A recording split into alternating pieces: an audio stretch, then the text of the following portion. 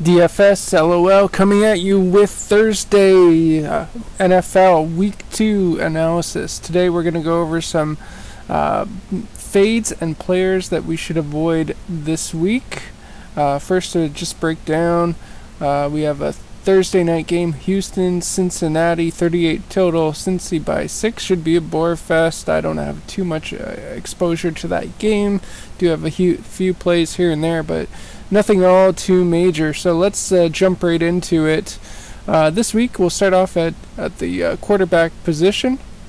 We'll just see who everybody likes and sort based on that. To look into the quarterbacks to avoid, first off, I'm going to start off with Dak Prescott. He's got a really tough matchup here against Denver, obviously the best cornerback team in the game.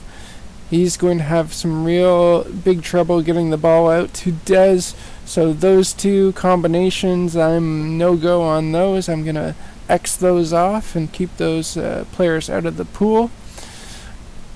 Next is we have Deshaun Kaiser, another guy you should completely avoid here.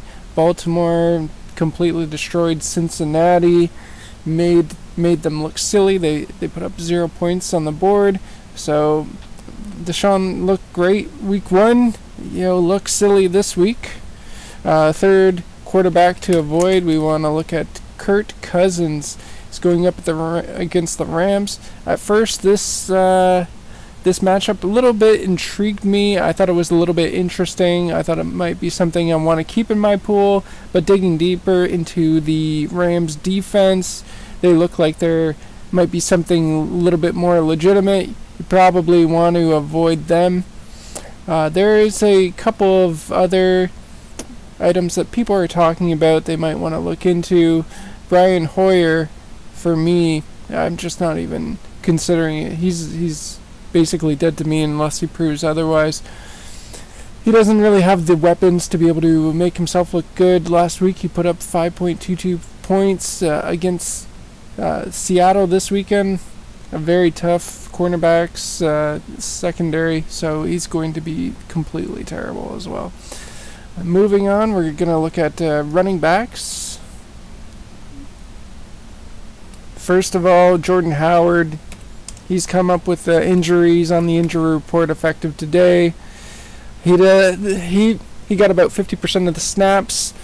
He's going to be looking at less and less action this week because Tarek Cohen's coming in. Tarek Cohen's going to probably take at least 50% of the snaps. He's the pass catcher. They need receivers. It's going to be a very heavy game for the running backs. However, I think Tarek Cohen's going to take the bulk of it. The second running back that I think is worth a fade here is Todd Gurley.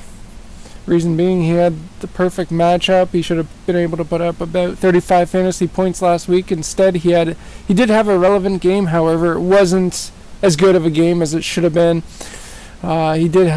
He was, I believe, his top 5 running back, but he was putting up about 2.1 yards per carry against a tougher defense. He's not somebody I'm going to be taking a look at.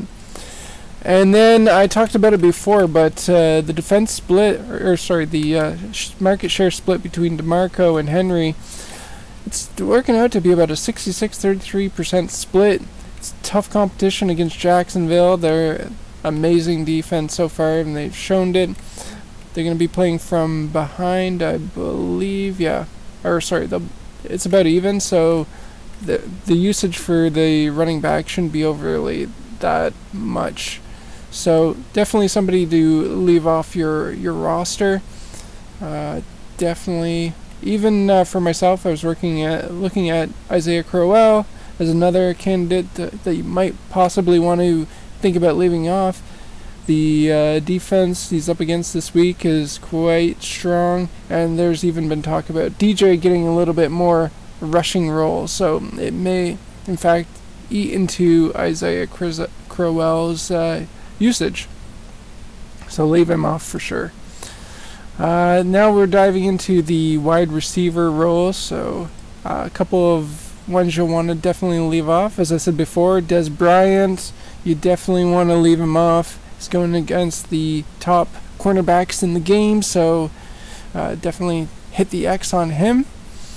As for Indianapolis, their wide receivers, you just can't have any trust with them until Andrew Luck gets back. So definitely X them off. They're great value, I have to say. I considered them, but I mean, they're not going to put up these numbers.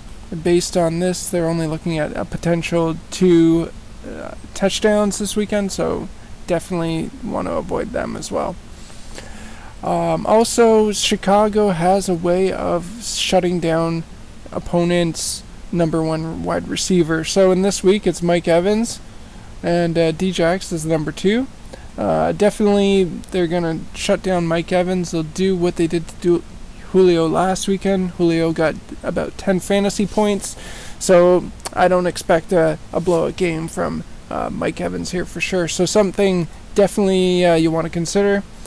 And the 4th target I looked at was Alan Hearns, and he's a great price. He's 3,900. I had him in my original pool, but then looking at the matchup he's getting this weekend, I immediately X'd him off. It's not something I want to have anything to do with. So I think this game as well, Jacksonville, should be fairly quick. I think there's going to be a lot of run from the Jacksonville side of things, so keep that in mind.